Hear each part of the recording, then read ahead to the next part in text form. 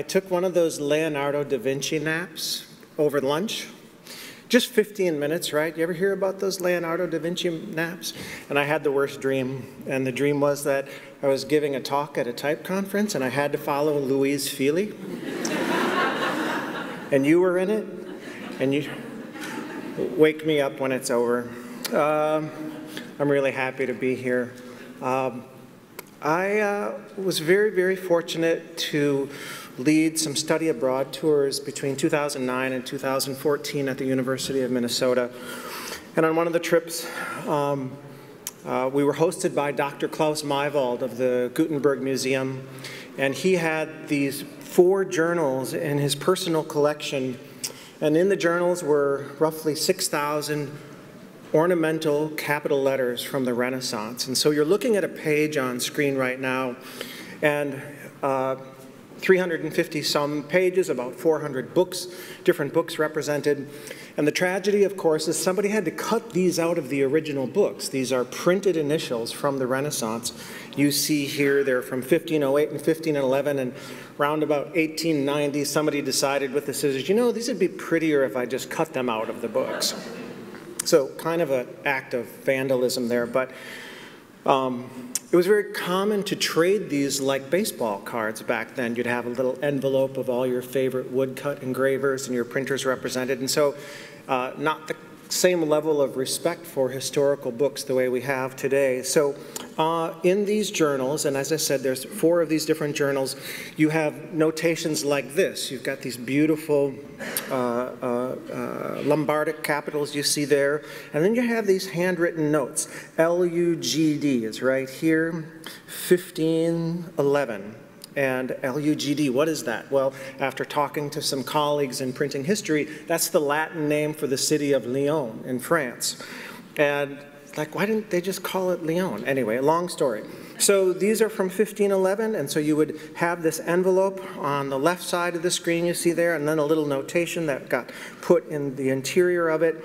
And I was absolutely fascinated by these. Working for Hamilton Wood Type Museum, these were wood type. These were engraved either in pear wood or in boxwood, and they're just exquisite, and they're about the size of a small postage stamp. These ones happen to be about 1 inch square. So think for a minute about carving these letter forms in reverse and in relief, which means that if you're trying to do the angry eyebrow of the angry bird, which is where the idea came from, it's like you don't carve the eyebrow, you carve everything but the eyebrow. So as we did our research, we were looking at classifications. We enlisted the help of Dr. Paul Gale from the Newberry Library in Chicago, absolute genius of a man, and very generous with his time and energy. And he helped us come up with these classifications. So you've got floriated, including plant or flower motifs. You've got historiated letter forms. Those are people that are either from actual history or from fictional history, which is, yeah. Inhabited letter forms, those characters that have people or mythical beings or faces in them. Speaking letter forms, those are the design that use the first letter of the word included, and I'll show you some examples of these in a minute. Zoomorphic, letter forms that have animals. Criblé, which is a kind of a stippled dot pattern in the background. Calligraphic, that which shows the stroke of the flat-nibbed pen.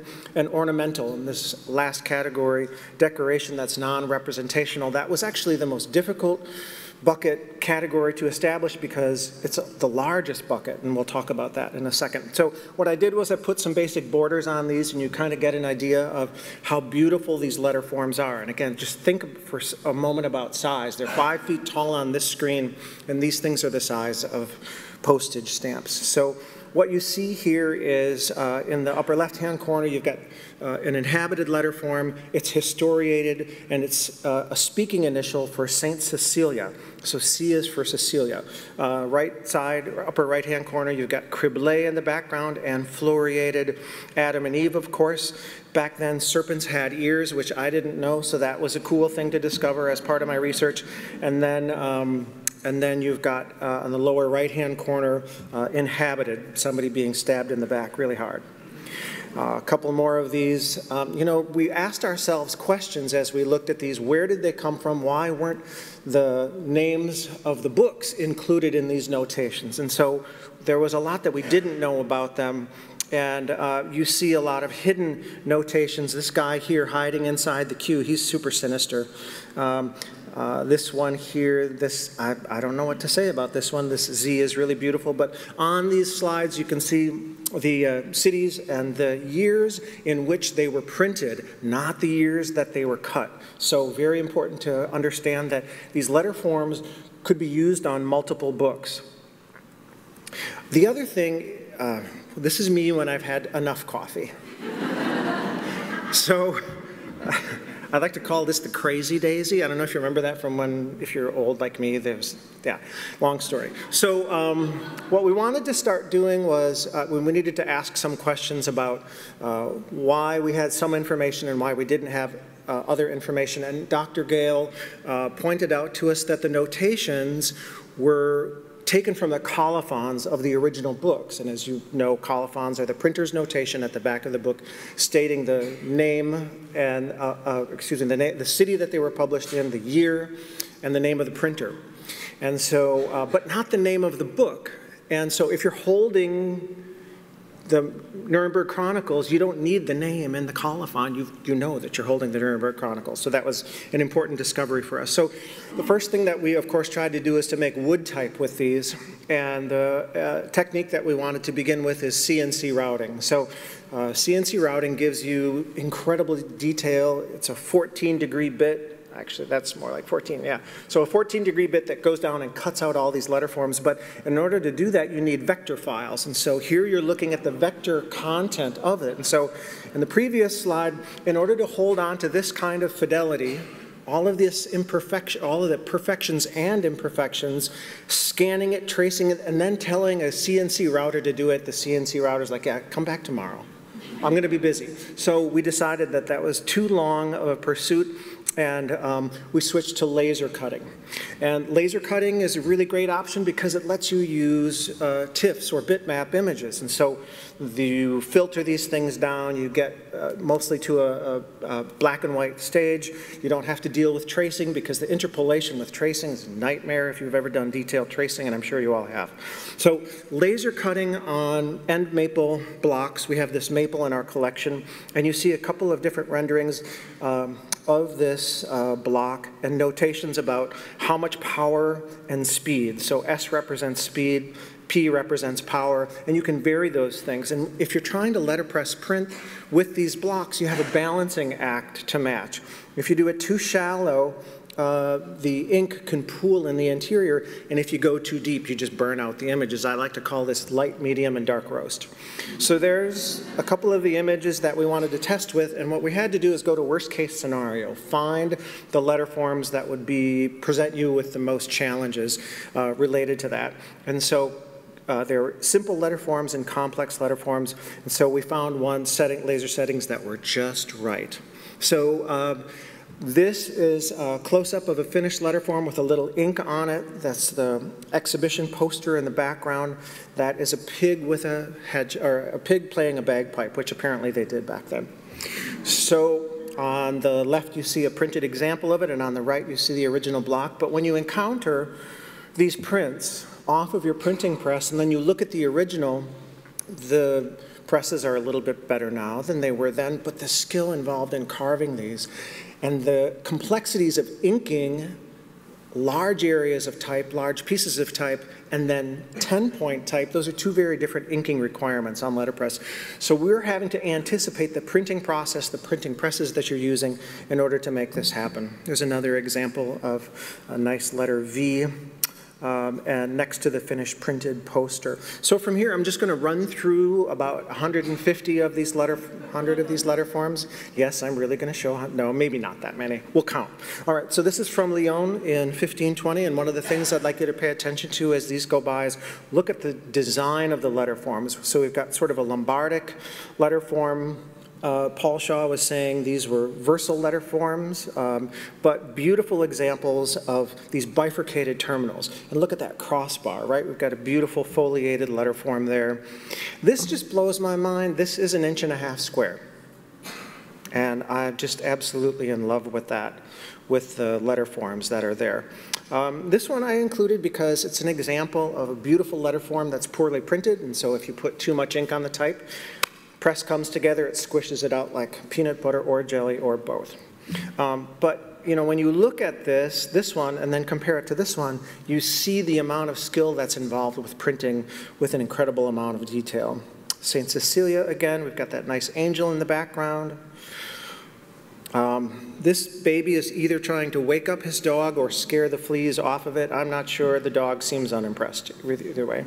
This ornamentation in the background is what some of us would refer to as Arabesque. You have a lot of influence of Moorish art that you see in Europe during the Renaissance. Our friend the pig again, and that, you know, you look at all the nuances of the tonality and all the great imperfections of this one, and then you print a new one, you go, I like the old one better. This is an example of an inhabited sea. That little face you see kind of hidden in there is a very important thematic idea. We'll talk about that more. Our friend the streaker, this is an early form of streaking. I didn't know that it was popular back then, but apparently it is, but only in the letter C, so that's good. Combination of a caterpillar and a butterfly, which is cool, maybe showing metamorphosis. This is a service. That's the Latin word for deer. So this is what we call a speaking initial. So C for deer. And one of the things that you think about at this point is literacy. A lot of the people who may have been carving weren't necessarily readers. So it's a really interesting extension of that one. This person's either being beheaded or knighted. I'm not sure which one. A really beautiful inhabited initial here. So you've got not only people inside the initial, but the initial itself also being made up with facial features. Beautiful griffin there. This is an example of what we call the green man. So a green man is a face that's embedded in foliage usually. Foliage comes out of their mouths, their ears, or what have you. I like this bird because it's eating a cactus. And this slide shows you a book that this letter form appeared in. And the context that you get, the whole side-to-side comparison of, well, in 1566, this is what clip art was. And it's important to note that these woodcuts were not made specifically for these books. You had a tray of ornamental type. You'd pull the D that you needed. This is a history of the wars between England and France during the time of Mary, Queen of Scots. We've got St. Ezekiel, another speaking capital. We've got back to the stab in the back. And one of the other things we want to pay attention to is the major cities, the major printing cities that these appear in. The other thing I like about this E is that it shows the epigraphic typography. We're cutting into stone, so you've got that three-dimensional feel to it. This is from Aldus Manutius III, the Aldine Press, Venice, 1576. People dancing with the letter F, which I guess was a thing back then. Did someone just clap? Good. All right. Early veterinarian care, I guess. They're checking to make sure that the dragon has teeth is okay. This letter G is really beautiful. The criblé pattern in the background. This is what we refer to, actually Paul Shaw just told me this, but this is a curly G. And this curly G you see is a much older predecessor. Here it is again. This is on the cathedral door of the city of Mainz. This door was cast in bronze in the 11th century. So this curly G is really beautiful. Side trip through some great literatures. Look at all that great stuff there. Next lecture. Architectural and G. This is really beautiful H. You look at the way the shading is handled, sometimes heavy on one side, sometimes true drop shadows, etc. This is an owl and smoking pot. It's a Portland joke, sorry. Thank you. Adam and Eve again. And the thing that I'd like to focus on with this kind of engraving is, well, the engraver, it's not that you engrave the eyebrow, you engrave everything but the eyebrow. And so you look at the shading in these and look at the detail and the fact that you have to carve away everything. This bird is an Inx, I-N-Y-X, which makes it a speaking initial. Beautiful sun and moon from Mainz. This is Moses receiving the 10 Commandments. That scene with Charlton Heston where his hair turns white, I think that's what's happening. And it actually looks like Charlton Heston now that I think of it. A really beautiful phoenix. Again, a nice three-dimensional letter M there. This is a seraphim, those baby heads with wings. This is one of the oldest letter forms in the collection. This one, I don't know. It's just so cool. I can't even believe it. And if anyone knows what this is, come and tell me afterward or shout it out now. But it's just an exquisite figure of someone's imagination. This is a manticore. If you saw the Harry Potter films, you'd know what a manticore is. So here you see the cutout version on the left and another example of the letterform placed inside the book. And again, we look at these beautiful Roman, classic Roman letterforms, 1559.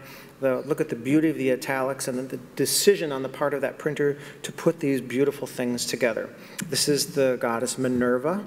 So the artistic director saying to the engraver, yeah, she needs a blindfold. And how do you want me to engrave that, sir? Well, just give her a blindfold. That's what she needs. So Minerva is a justice, I think. Anyway, this one's really cool to me because it's a letter casting a two-dimensional shadow on a three-dimensional space, right? You got that landscape in the background, but somehow the shadow floats in space. So that I really like too. This is what we refer to as the Holbein-esque style. Hans Holbein, an amazing artist from the 16th century. He himself wasn't an engraver, but he would commission engraving to be done. Again, me having enough coffee. And as we look at these are the dates that they're printed, not the date they're carved. And so in many cases, we find books that are 60 or 70 years apart with the same initials in them. And so they are a really valuable resource for printers. This is rearranging a P, I guess. This is a cool one. This is another speaking initial. P is for Piper. And either the dog that he rode into town on doesn't like the music or doesn't like the fact that his owner is riding him into town with a stick and a key. This is a good example of an ornamental letter form. When you see these beautiful ribbons, it's a very common architectural detail, but it's an ornament. There's not a category for ribbons, but that was one of these things that, well, what should we call this? This is another one where I'm thinking about the conversation between the engraver and the printer. Can you make the bear really angry? Yeah, I can make the bear, and make the birds really angry too. So just work those eyebrows. Really exquisite Q. I like this guy hidden in the Q there as well. Really great owl.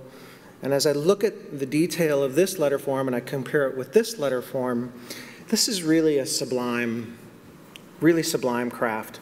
No magnification, very few eyeglasses being used back then, all being done by daylight. Balaam is an Old Testament prophet from the book of Numbers, in case anyone was curious. This is a satyr getting ready for a Halloween party, I think. Wanted to add that one in. The devil and his icy penis. I don't know if that's for sure, but that's what I've been told. And he's got laying his hands on this great amphora of wine. So clearly a good time's going to be had tonight. I was hoping that this was a speaking initial, S for snail, but the Latin word for snail doesn't start with S, so they just happen to go together. One of the cool things of these designs is they all have these borders on them, and when we printed the exhibition poster, any letter form that you used that didn't have a border on it, the paper can settle, which means that any wood that's lower than that surface is going to show up in the print. So the borders become not only an aesthetic consideration, but a technical one.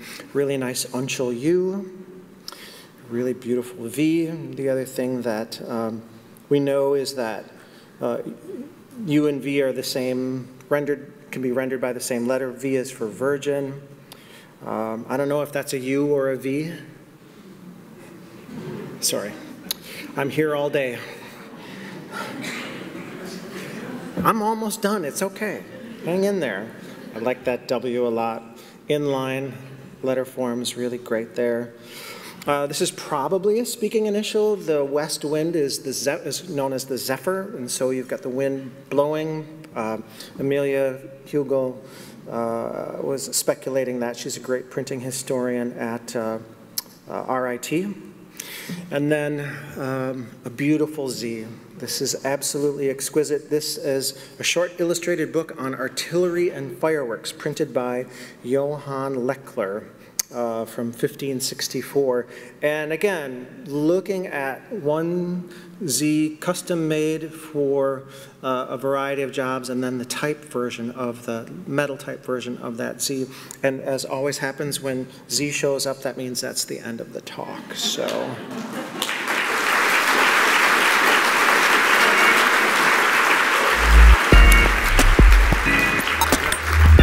I've got 16 seconds. No, okay, go ahead.